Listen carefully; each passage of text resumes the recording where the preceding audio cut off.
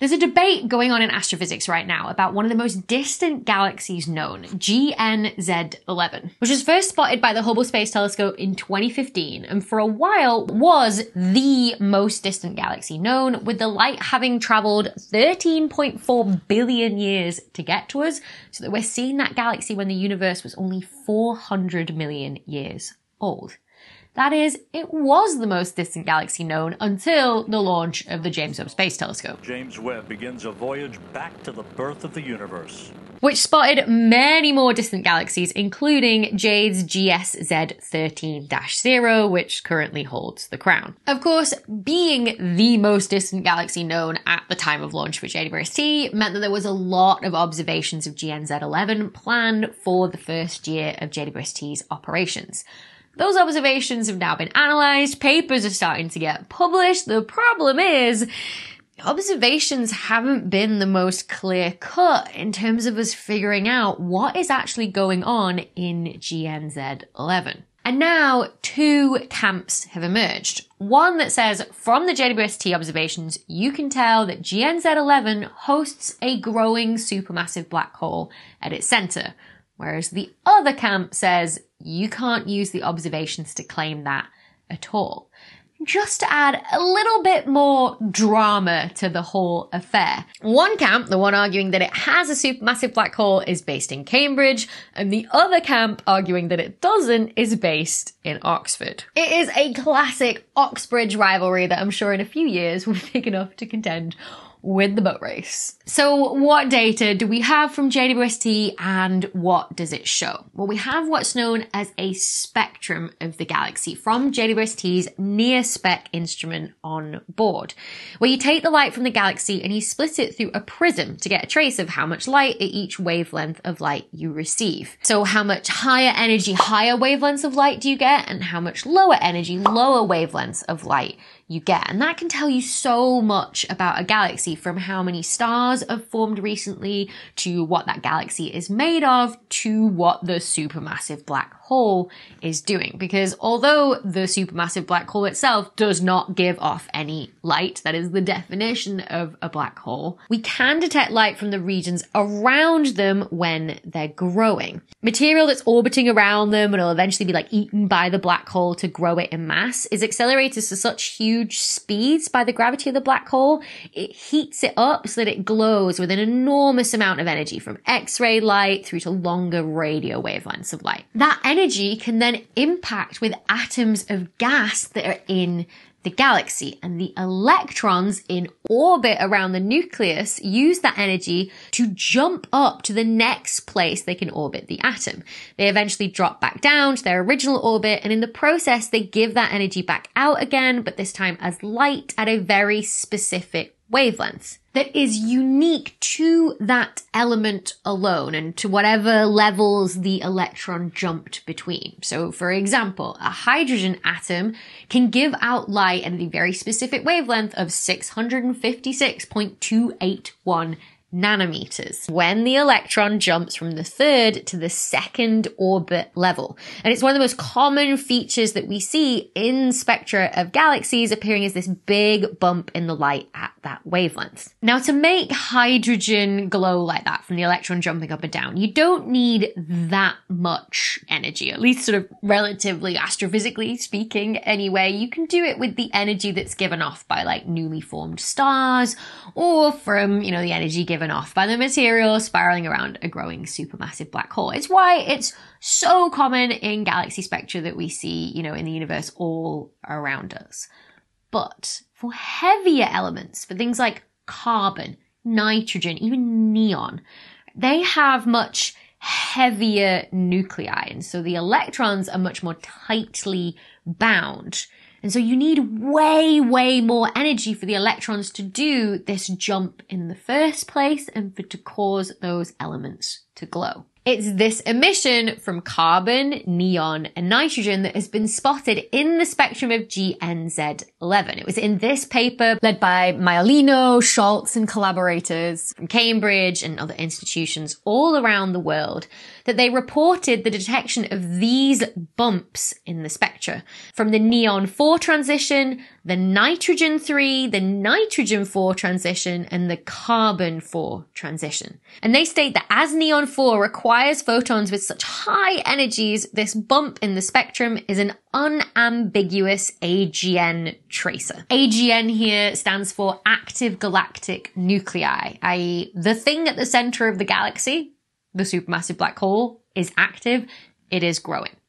Now, not only that, they also spotted in the carbon 4 part of the spectrum that they saw it in absorption as well as emission. That's that bump downwards here in this plot, which is also offset from where the emission is happening. It's been Doppler shifted because whatever carbon material is causing this bump downwards is moving. Perhaps because whatever's happening around the growing supermassive black hole in GN-z11 that's producing both this emission and all of these heavier elements, but also this absorption, is actually releasing some pressure in what's known as an outflow from the supermassive black hole. Or I kind of like to think of it as a growing black hole burp. All of that evidence meant that the Cambridge group, led by Maialino, Schultz, and collaborators, concluded that this galaxy, GN-z11, in the early universe, just 400 million years into the universe's lifetime, has a growing supermassive black hole that's around about 1 million times heavier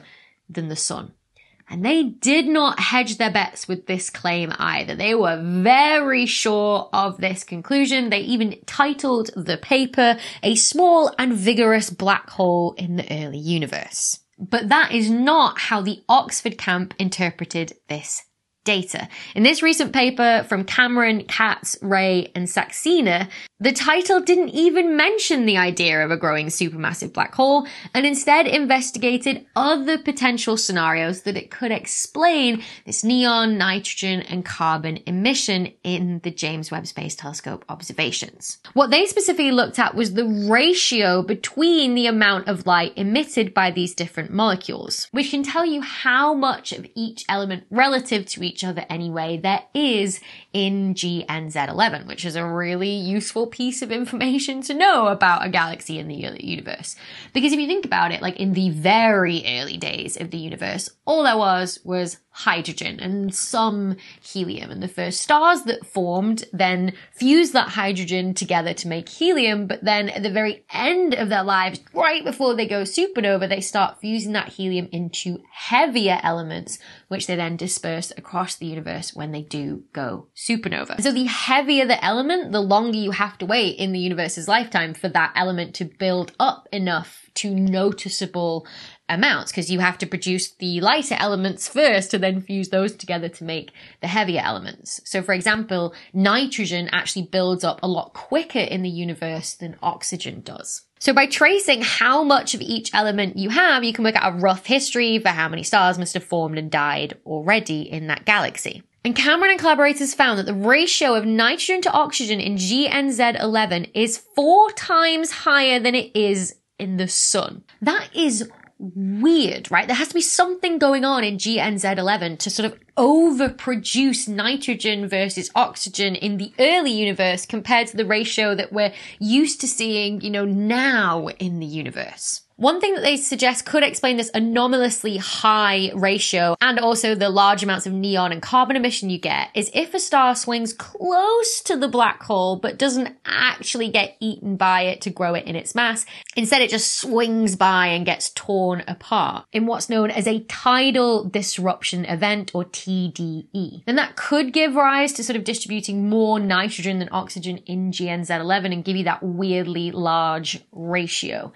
But Cameron and collaborators state there's just not enough evidence to conclude that this tidal disruption event actually happened, and they argue there's still not enough evidence to declare GN-z11 has a growing black hole either, also known as a quasar. Instead, they state the most likely explanation to explain all of these observations of GN-z11 is runaway stellar collisions. Think about it. The universe was a lot denser back then. So you can imagine a scenario where you had a very dense cloud of gas where you'd form lots of massive stars. And then because they were so close together, they would then get attracted under gravity so that they would collide and merge to form even more massive stars that could then produce a lot of nitrogen very quickly, but not necessarily a lot of oxygen.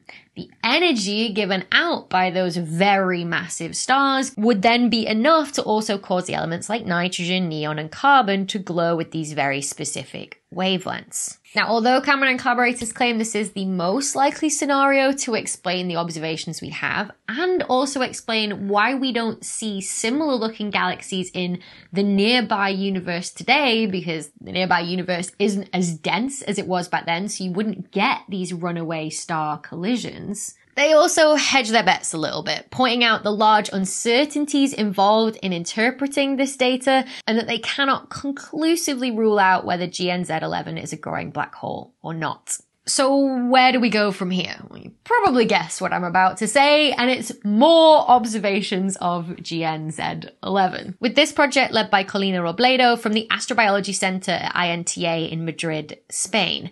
This time they plan to observe GN-z11 with the MIRI instrument on board JWST, which detects much longer infrared wavelengths of light. Which, because GN-z11 is so far away, its light has taken so long to reach us, traveling through the universe for 13.4 billion years, its light has been constantly stretched out by the expansion of the universe. It's been redshifted, what appears to look like a Doppler shift, as if the galaxy is moving away from us, but it means that the light that was emitted by the galaxy in optical wavelengths is now only visible to us at these mid-infrared wavelengths that MIRI is sensitive to, which means we should then be able to detect emission from things like oxygen and hydrogen, which are the smoking guns of a growing supermassive black hole. At least in the nearby universe, when we look at galaxies much closer to us, they really are just like the bread and butter of at least what I do when I study growing supermassive black holes in the nearby universe. So those observations are scheduled for March 2024, and perhaps with that we might have some answers of whether GN-z11 has a growing supermassive black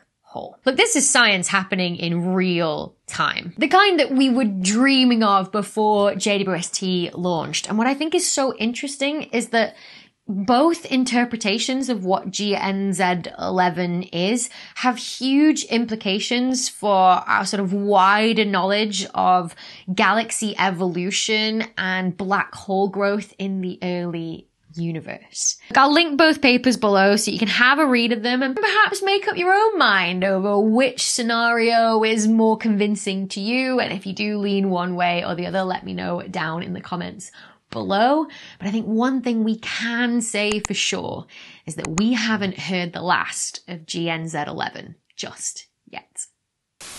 Before we get to the bloopers, a huge thank you to Brilliant for sponsoring this video. Now, some of the topics that I've talked about in this video will seem way overly complicated, but if you break them down into their individual parts, they become so much more manageable. And with Brilliant, there's a fun and easy way to do just that. Brilliant is a website and an app that gets you to learn by doing, with thousands of interactive lessons across science, maths, and data science, everything from the basics to advanced topics, and with new lessons added every month. Look, a lot of what we just talked about essentially boils down to how to analyze data. And even if you're not an astrophysicist, there's a huge growing demand for data skills, which is why I love their new Data Analysis Fundamentals course. Within a few quick lessons, you get to analyze real data and draw interesting conclusions from it. It's this kind of analysis that forms the backbone of a lot of astrophysics research. So to try everything that Brilliant has to offer for free for 30 days, head to brilliant.org/Dr. Becky, or you can click on that link in the video description down below. And the first 200 of you that do are going to get 20% off Brilliant's annual premium subscription. So thank you so much again to Brilliant for sponsoring this video. And now, roll those bloopers. So that we're seeing this galaxy as it was when the universe was just 400 million. Like my neck went like so, like when I did that. I'm gonna do that one again. It's a classic Oxbridge rivalry, one that I'm sure will grow to be as big as the boat race in the next couple of years. I don't think anybody believes that, do they? Ugh. energy, at least relatively, like, astrophysically speaking anyway. I've just got so much saliva all of a sudden, and I'm like, which can tell you how much of each element, not elephant, then that could give rise to this did I say it right? Hang on. Anonymous? No, it's not anonymously high, it's anomalous. Oh my god, what is it?